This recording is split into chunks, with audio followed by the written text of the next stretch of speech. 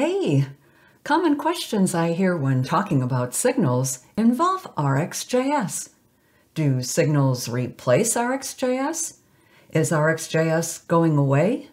How do signals work with RxJS? To answer these questions, let's take an Angular application that uses RxJS and modify it to include signals. This video assumes you have a basic knowledge of signals, the new feature in Angular v16. Signals provide more reactivity and finer control over change detection. If you aren't familiar with signals, consider watching my introductory signals video first. You can find the link to that video in the upper right corner here, or in the video notes. Let's run it and see this application in action. Here is the welcome page. Yep, we're selling Star Wars vehicles. Click the Vehicle List option to see the list of vehicles. Select a vehicle, the code reacts, and we see the vehicle detail on the right. We also see the movies that this vehicle appeared in. Cool! Notice that the list on the left now highlights that selected vehicle, making it easy to see which item was selected. Let's take a look at the code. Our first step is to ensure we have a version of Angular that supports signals. Open the package.json file, and we see that this application is Angular v15. Signals require v16 or higher. Let's open a command prompt, and we'll use ngupdate to update our project to the next version.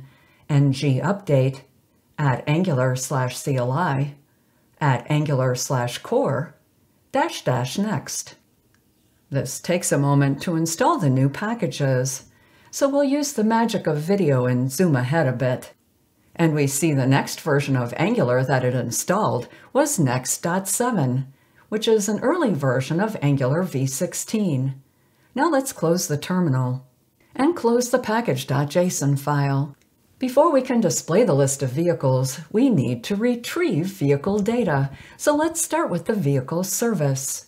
Scrolling down, here we see the URL endpoint, which uses the public SW API, SW for Star Wars. We want the list of vehicles. We'll ignore the subject for now. We'll talk about that in a moment. Right now, we want to focus on retrieving the list of vehicles for display. Here is our HTTP GET to get the list of vehicles. To keep things simple, we're only getting the first page of vehicles from the API. Let's open the vehicle.ts file for a moment. The Swappy API vehicle endpoint gives us this information. We get a count, linked to the next and previous page of data, and results, which is an array of vehicles. And here is the data we get for each vehicle. It includes an array of URLs to the endpoint for the films. The string array doesn't include the film names themselves. We have to go get them. Going back to the service, we map the data to pull just the results, which is our array of vehicles. But there is an issue with our data. Not all vehicles have prices. Since we are selling these vehicles, we need prices. So this code checks whether there is a price. If not, it randomly generates a price. Now looking at the vehicle list component, here we obtain the reference to the vehicle's $observable from the vehicle service. And in the template, we bind the list of vehicles to that observable using an async pipe here. This is where signals come in. Instead of an async pipe, we can bind directly to a signal. Going back to the vehicle list component, we want a vehicle signal here that we can bind in our UI. We can transform this vehicle observable to a signal here, or we can transform it to a signal in the service. Let's modify the service. First, let's make our observable private. And we see that generates some errors. We'll fix those in a moment. The only purpose of this observable is to handle the asynchronous HTTP GET operation. No code outside of the service will need access to that observable. Instead, they'll access our signals. So let's declare a signal here, after the observable. But instead of creating one using the signal constructor, we'll create a signal from our observable. And we need to import fromObservable. The automatic import isn't working for me here, so let's manually add it at the top of the file. We import fromObservable from @Angular/core/RxJS-interop. Scrolling back down, we then create our signal from our observable. If we hover over the signal, we see that it is defined with the correct type, signal of vehicle array. Recall from my prior video on signals that a signal is synchronous and must have a default value, so as the second argument to fromObservable will define an empty array as the initial default value. Hovering over the signal again, we now see that it is a signal of vehicle array, or never array. That's because the compiler can't tell the type of this array. We can either add as vehicle to the array, like this, or strongly type the fromObservable using the generic parameter. Let's do that. Now we have a signal created from our observable. fromObservable does several things. It automatically subscribes to and unsubscribes from the observable. Nice. And then every time the observable emits, the signal is modified to that emitted value. Now that our signal is ready, let's go back to the vehicle list component. We no longer need this observable. I'll delete it. We can instead define a signal that references the signal in our service. Next, we need to change the template. We can remove the async pipe and bind directly to the signal. And don't forget that to read a signal, we need to first open the box, so to speak, and call it scatter. Since the default value is an empty array, let's change the ngIf to check for some array elements. We'll call .length. We need to change the ng4 as well. Open parentheses to read the signal. Now let's see if it still runs.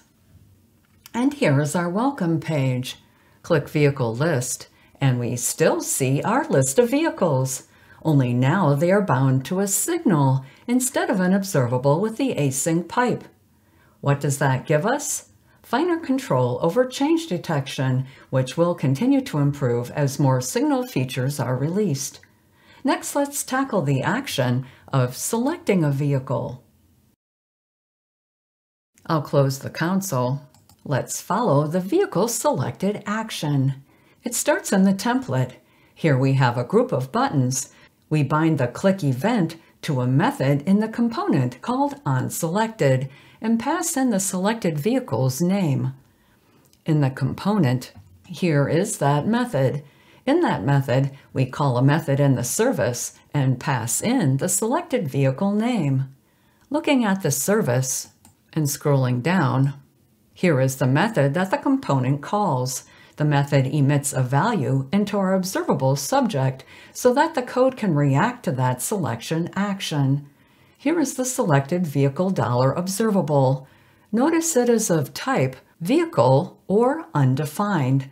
That's because the find operation returns undefined if the vehicle isn't found on the list.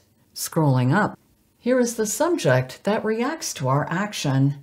Let's change this subject to a signal. I'll delete the subject. We'll instead create another signal down here. I'll call it selected vehicle and set it to a new signal using the signal constructor. We'll set a default value of undefined since initially there is no selected vehicle. And we need to import signal. Notice that the type here is now just undefined. Let's add the generic parameter to strongly type the signal. It will be vehicle or undefined if no vehicle is selected. Next, we set the signal in the vehicle selected method. Scrolling down, delete the code that emits the value into the subject. We'll instead set the selected vehicle signal. The selected vehicle signal wants the vehicle, not the vehicle name, so we must first find the vehicle with that passed-in name in the vehicle signal.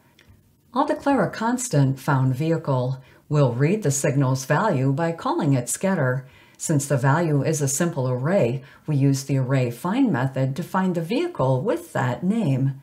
We then update the signal to the resulting vehicle using the set method. Cool! Now we no longer need the selected vehicle observable. Scroll up and delete it. But notice that we are still using this observable to get the films associated with that vehicle. How do we fix that? To retrieve the set of films that the vehicle was in, we need to call HTTP-GET to get that data. HTTP-GET is an asynchronous operation, so we want to continue to work with observables. We can transform our signal into an observable, so we can use it in our observable pipeline. Here, instead of the selected vehicle $observable, we'll call fromSignal and pass in the name of the signal. Then we import fromSignal. That's it. That's all we have to do to react to the signal and execute an observable pipeline. Now let's make this observable private, just like we did with the vehicle's $observable, and instead expose it as a signal. We again use fromObservable. This time our generic parameters are filmArray, both for the signal and its default value. Our service now simply exposes 3 signals. All of the observable work is encapsulated in this service. Now we're ready to fix up our component. In the vehicle detail component, we'll delete the vehicle $observable. Gone. We'll instead reference the signal from the service. Notice we're referencing the signal, not reading the signal, so we don't need the extra parentheses here. So here is our vehicle signal, which is the selected vehicle, or undefined if no vehicle was yet selected. What about our page title? The pipeline is basically using the vehicle to create the appropriate page title. That sounds like it could be a computed property. Let's try it. Scroll up. Page title equal computed. And we need to import computed. Then we define an arrow function with our computed property. We read the vehicle signal, and if it's not null, we assign it to the desired string. I'll copy it from here. Here we need this .vehicle. We need to read the signal, and it could be null. So let's add a question mark. Then we can delete the page title observable. Lastly, we add a signal for the reference to the vehicle's films. And we can delete the vehicle films observable. Now we have a nice, clean, and simple component that provides 3 signals. We are now ready to update our template. In the vehicle detail template, starting at the top, instead of the async pipe, we'll bind to our vehicle signal. And don't forget the open and closing parentheses because we're reading the signal's value, basically calling the signal's getter. Then we bind to the page title computed signal, again needing the open and closing parentheses. Scrolling down, where we display the films, we change from an async pipe to the signal, both here in the if statement and here in the ng4. Now, because our vehicle is now a signal, everywhere we refer to vehicle, we need to change it to vehicle paren. I'm going to scroll up and select vehicle dot. Then press Ctrl-Shift-L. This sets a cursor on each occurrence. I'll add the opening and closing parentheses and a question mark since the selected vehicle can be undefined. Press Escape to close the cursors. I also need to change this one, passed in, to add cart. And now, because the vehicle signal could be undefined, I also need to change the add to cart method in the component to handle undefined. Going back to the component, we'll change the parameter to vehicle or undefined, then add a check for undefined. Before we can try out the vehicle detail, we have just a little bit of cleanup to do. In the vehicle list component, we reference the selected vehicle $observable so we can highlight the selected vehicle in the list. We'll change that to instead reference the selected vehicle signal. And we can delete this observable. In the vehicle list template, we use ngClass to set the style of the active or selected vehicle. We'll change that binding, remove the async pipe, and instead reference our signal. And don't forget the opening and closing parentheses to read the signal value. Now we're ready to try it out. Our application came up, and we have our list of vehicles. Select one, and it appears in the detail with its list of films. Pick another one, and it displays its detail. It still works. Looking back at our components, we now have clearly defined signals, identifying the data we want to track. We bind directly to those signals. And in the service, we encapsulate our observables and expose signals for easy access by the component. We create a signal from an observable using fromObservable, and don't forget to define an appropriate default value. To react to a signal in an observable pipeline, use fromSignal. As you can see, observables and signals play well together.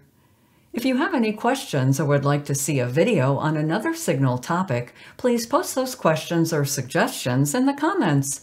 Thanks for watching, and don't forget to like and subscribe.